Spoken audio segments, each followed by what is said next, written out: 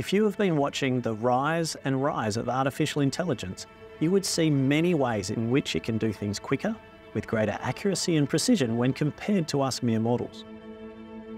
And what would you do if you had these seemingly godlike powers in your hands and you could apply them to any problem at all? What would you choose? How about the biggest killer of humans on the planet?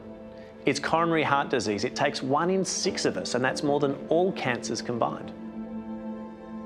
A silent, insidious killer that often does not give us the clues it's catching up to us. Yet there is so much we can do if only we find out about it early enough, and now we can.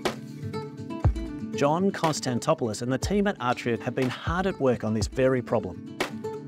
Our mission is to use advanced AI-based technology to reduce the number of heart attacks that occur every year and fundamentally save lives.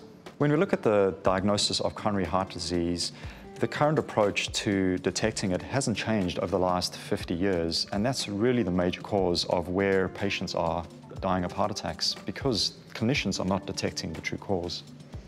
We saw the opportunity to develop AI to enable prediction and prevention of acute coronary events. These events are generally caused by plaque breaking loose from the walls of our arteries and causing blockages, either in our brain or in our heart, with devastating results. Traditional methods ultimately look at the symptoms or the secondary risk factors, but what we found was that that's not what really causes a heart attack.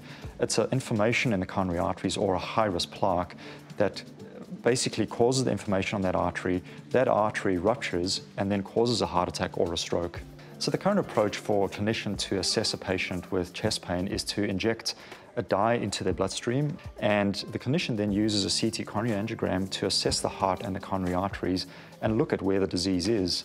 The problem with that approach, though, is that it is slow and time-consuming based on the current methodology, and they don't see the true cause of a heart attack, which is this high-risk plaque. And that means that the patient, a lot of times, is rated low risk, goes home, and may have significant risk factors.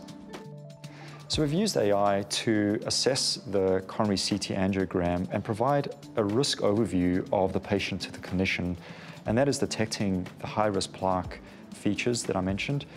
But also we generate a patient-specific 3D model which shows the clinician where the risk is.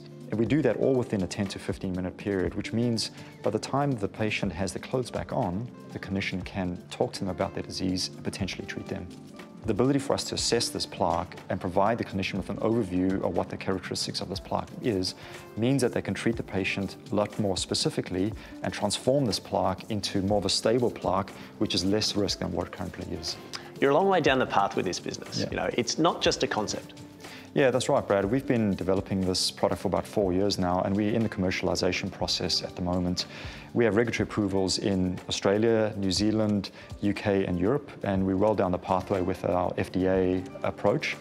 And we recently signed our first commercial agreement here in Australia, New South Wales, and we're continuously pushing forward with more and more pilots because we want to get this product out into the hands of clinicians and ultimately to patients. John and the Artrya team have their finger on the pulse of healthcare, and the tools they've created are helping heart specialists save lives.